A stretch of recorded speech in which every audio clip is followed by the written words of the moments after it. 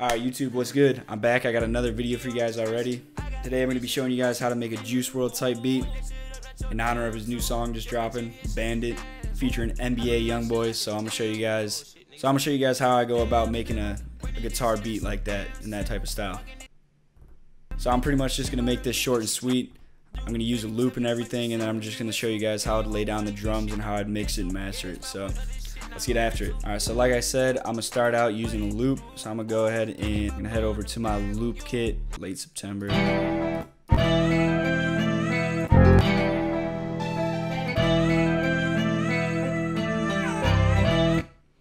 going to be using this right here. So if I send you guys loops, you should probably already know that when I send them, I have each instrument separated just by each piece right here. I'll show you guys how I do it. So you got the whole loop right here. I'll let you guys listen to what that sounds like.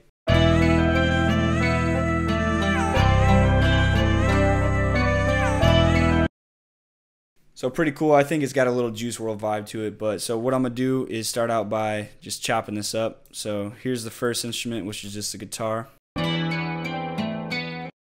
Second instrument is this little like lead guitar. Third instrument, I believe, is also some kind of lead. And then here's a piano. Here's that little vocal I added. And here's the bass. So what I'm gonna do is just cut them all. Alright, so I'm gonna start out by doing two things here. So I got the intro laid out. So basically it just starts out with the guitar and the piano without the vocals, and then it goes into the guitar with the vocals and the bass right here. So when I'm making a beat, the first two things I always do is on the master put a soft clipper, and I have a melody bus where everything's routed to. I throw an EQ on there and just cut around anywhere from like 158 to 200 hertz. Just so there's no mud with your 808. Alright, and then I'm going to head over to the part where I actually want to start the drums, highlight this area, and drag the pattern into the playlist. Alright, and then so my first tip for the drums is sound selection. You want to be picking out sounds that already sound good. So I'm going to be using all the drums from my kit. If you guys are interested in that, hit the link in the bio. It's still available. Only 10 bucks. So I'm going to just go through here and try and find some sounds that I like to hear with this.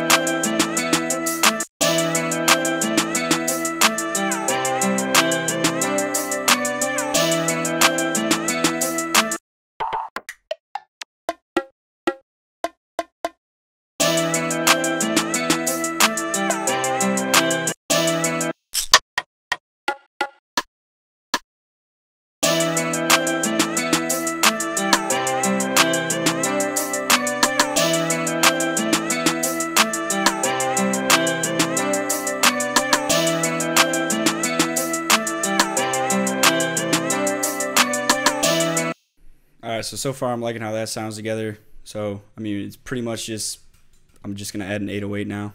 And then after that, I'll show you guys how I'd go about mixing the drums. So when you're doing your 808, I got a few tips. So if you don't know the key of the song, just play it in a higher octave until it sounds right and just play it by ear. But if you do, then I mean it's pretty obvious. You just play it literally the root note of the sample, which is what I'm gonna do because I already know the key of the song.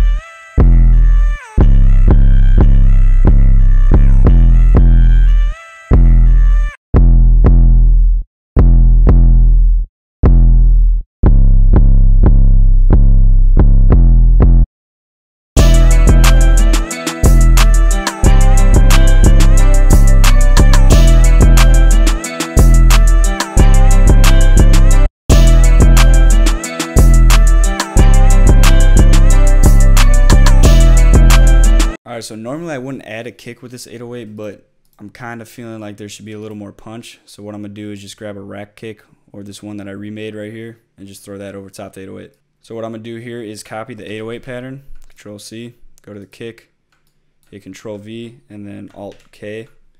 And this is the piano roll limiter / transposer, and this will just bring all the notes to C.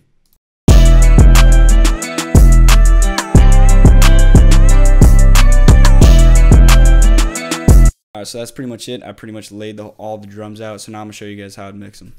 So first thing I start out by doing is grabbing all of the active mixer tracks and bringing them all the way down. Then I'm going to start out with the 808. I usually bring my 808 to about -3 decibels.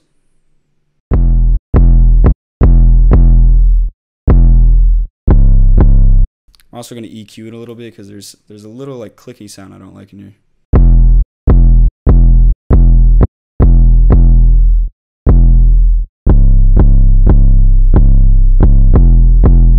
And then since there's a kick in here, I'd go with the kick next. And this you want a little louder than the 808, so I'll probably have it at 0.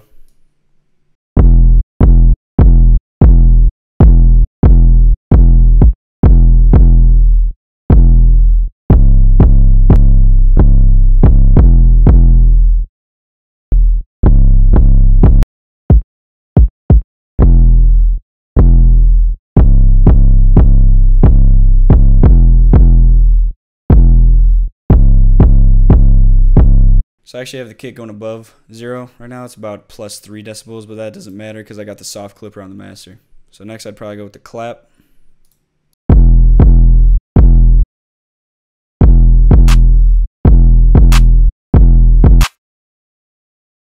Then I'd do any perks.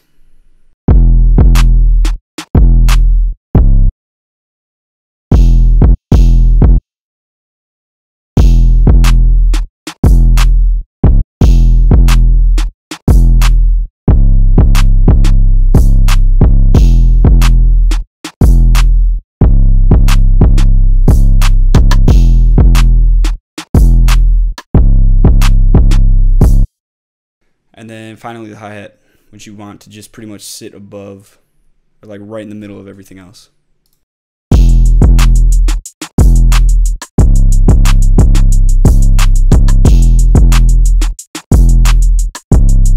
Alright, so that's sounding good to me, and now I'll show you guys how to bring the melodies up.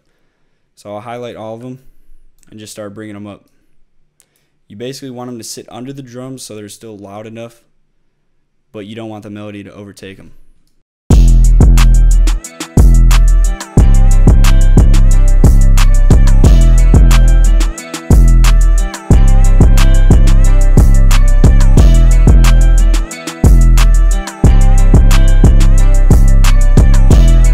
Alright, and that sounds perfect to me. So that's pretty much it. Now I just add my little master sauce, which is, oops, not that, right here, which is just literally this EQ that cuts 20 hertz just to get rid of that energy that you can't really audibly hear.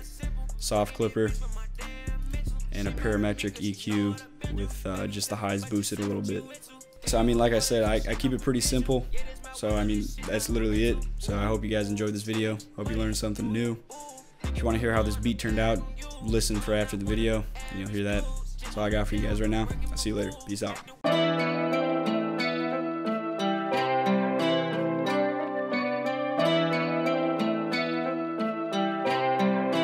What up, Q?